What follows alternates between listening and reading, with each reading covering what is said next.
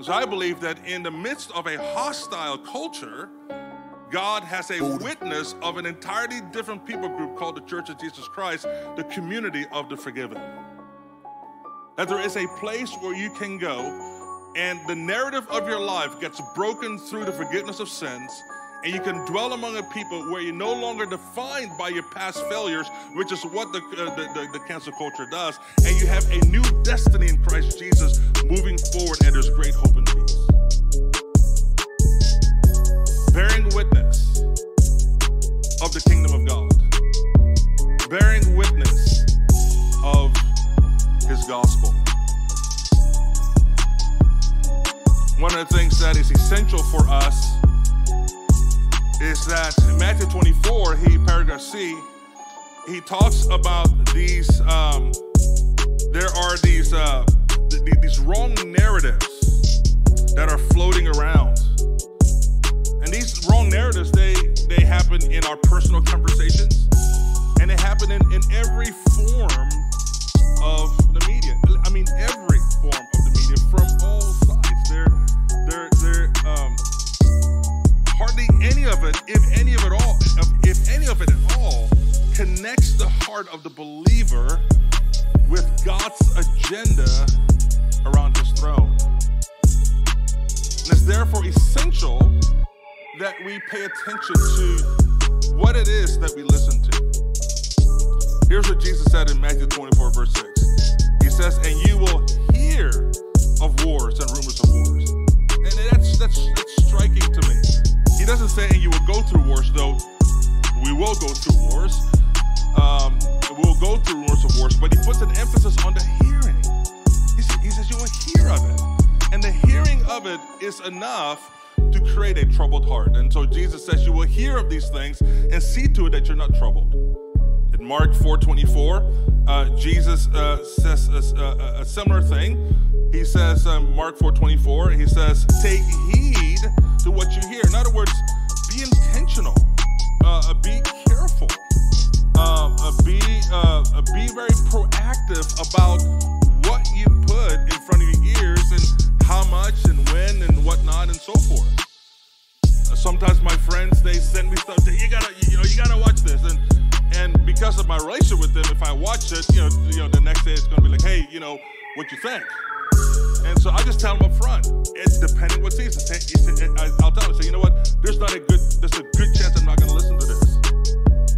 Oh, you got this? No, you don't understand. Just where I'm at right now, I don't need to be listening to this, trust me. I know me.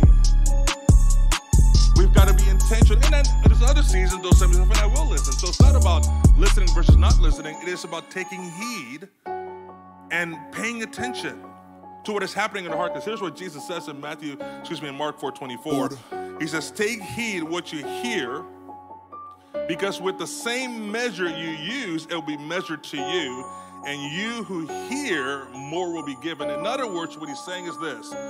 Based upon what you hear, you will either move forward spiritually or you'll move backwards spiritually. That's essentially what he's saying.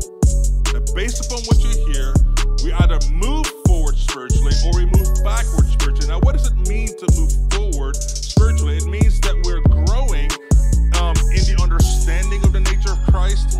It means that we grow in the experience of the presence of Christ.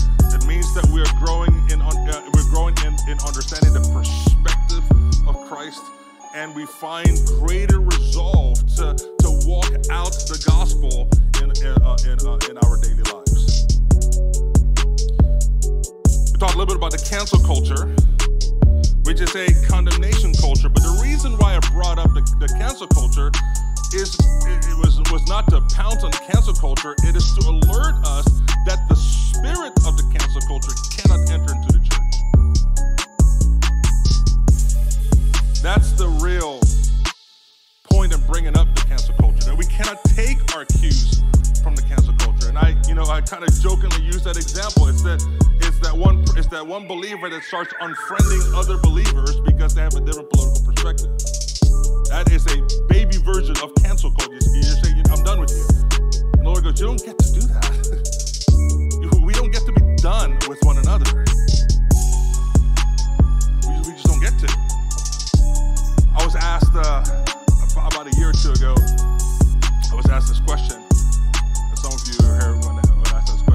this. What do you think is going to be, I'm talking specifically about our community. Oh, Lord Jesus, help me. Okay.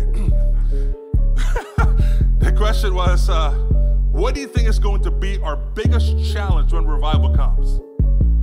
And I said, it's when we find out that the multitudes will not be wearing MAGA hats. Okay. No, it's going to be our biggest challenge, and here's why. Here's what Jesus said. It's amazing. In one of his parables, he says, the kingdom of God, he says, is like a dragnet catching all kinds of fish. All kinds of fish.